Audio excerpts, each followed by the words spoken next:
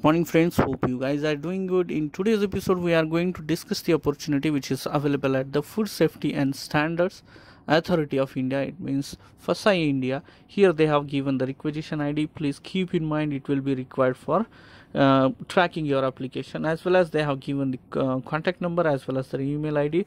In case of any difficulties in the filling form, you need to have this email ID as well as the phone number.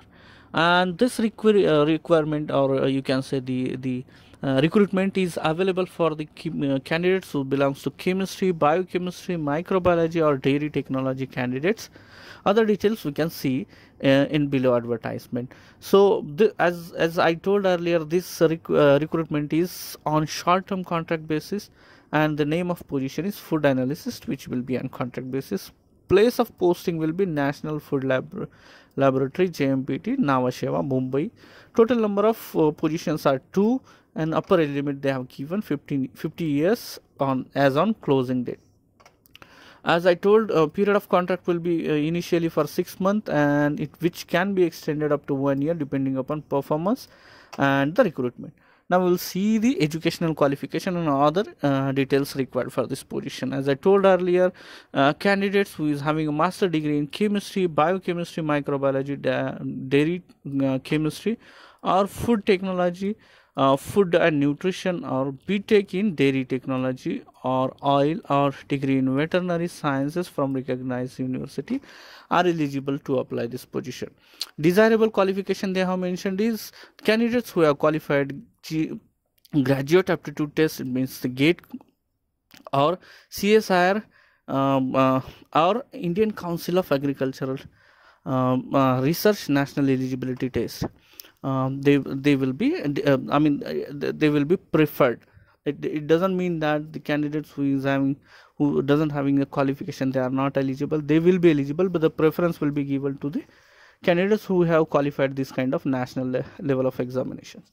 Now we'll see the consolidated monthly remuneration or salary. It will be 60,000 rupees per month consolidated. It doesn't include, with including the HRA and other things. And other details you can check it, like TDS, taxes, and the annual increment and other details you can check it here. Leave policy they have given here, and the termination rules here they have given. Now we'll see the how to apply. Last date of receipt of online application will be 10th of March 2022. Application fees, there is no application fees for this to apply this particular positions.